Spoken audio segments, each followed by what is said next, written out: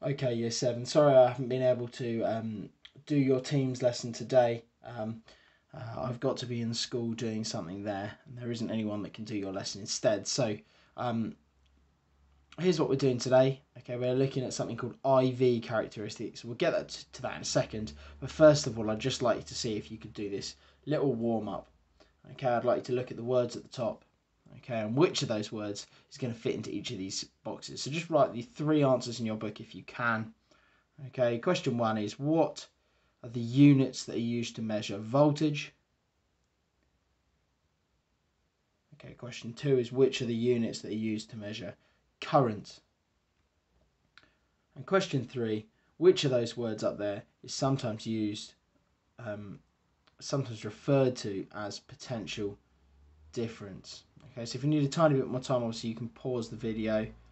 Okay, but we're going to have a look at the answers now. So units used to measure voltage is volts. Okay, the units that are used to measure current, that is amps. And used, sometimes referred to as potential difference, that is voltage. Okay, oh, sorry, I've gone one too far there. Okay, so this is the title for today. What are IV characteristics? Okay, and we've got 2 objectives today. We're going to have a quick look at some electrical terms that we've already looked at. Okay, and then we're going to use a circuit to produce some data that we can use to show voltage and current. So I'd like the date, okay, which is the 22nd. Okay, and the title is there. What are the IV characteristics, or what are IV characteristics? Now, you may remember that this I here, okay, I stands for current, okay, and the V stands for voltage. Okay, so another way of asking this question is, what are the characteristics where you've got current and voltage together? Okay, so I'm going to just ask you some questions. Now, if we were doing this on a Teams lesson, I'd get you to put your answers in the chat. Okay, but by all means, I'd like you to have a think about it. Okay, as I ask the question.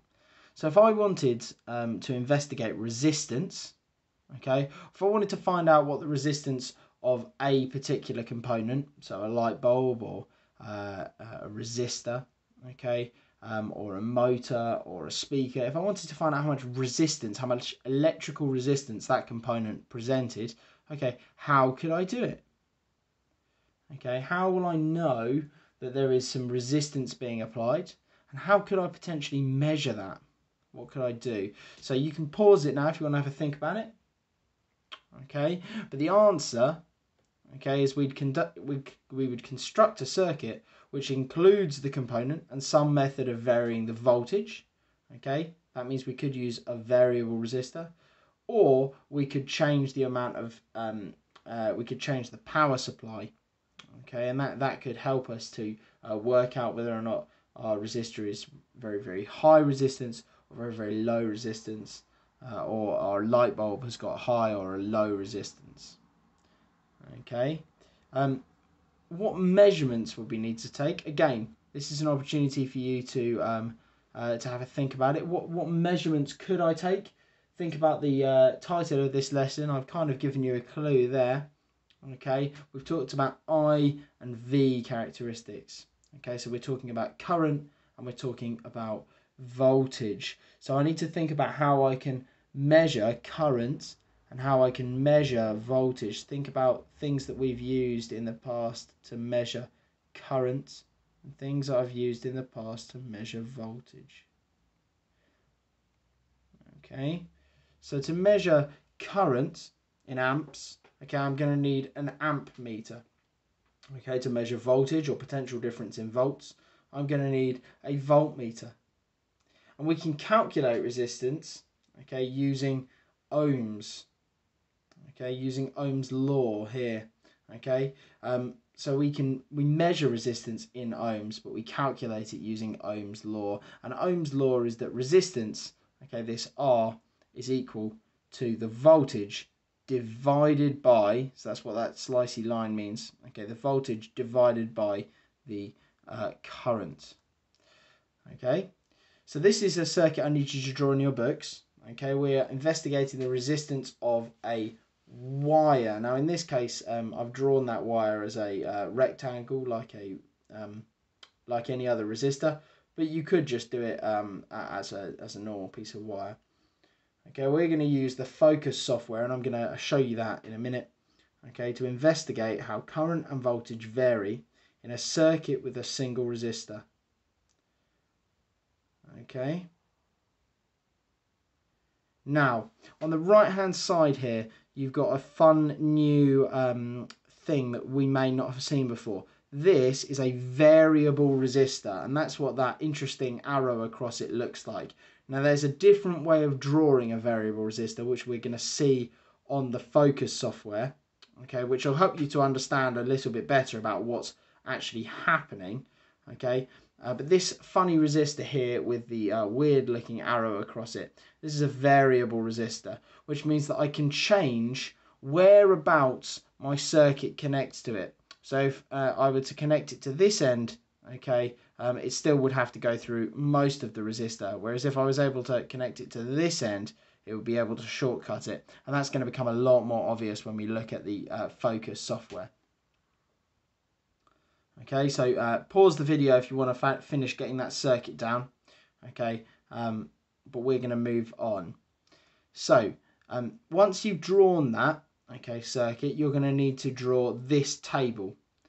Okay, now we're going to work out using the Focus software in a second the voltage in our circuit and the current in our circuit, and you are going to have to calculate, okay, the resistance. Now, fortunately, we've put on here for you the equation that you need. So the resistance is the voltage divided by the current. So this number divided by this number is going to give you this number, which is the resistance. Okay? Now, we're going to go to Focus Learning. Okay? And we are going to log ourselves in. Okay, we're going to come and select this Physics Required Practicals. Okay, we're going to come over here to AQA. Now I know it says GCSE, and this is quite complicated, which is why I'm making sure that we're really happy. But we're going to go for this current voltage characteristics. Okay, please don't panic about the fact that this is quite difficult. This is probably the most difficult thing that we're going to come across. Okay, so you need to change a couple of things here. We need to turn the cells down to 1. Okay, you want to click on resistor to make sure that it's resistor here. Okay, we want resistor 1. Okay, and all we're going to do is we're going to drag this line up here. Okay, we're going to drag this line and we're going to bring it all the way down here to the bottom.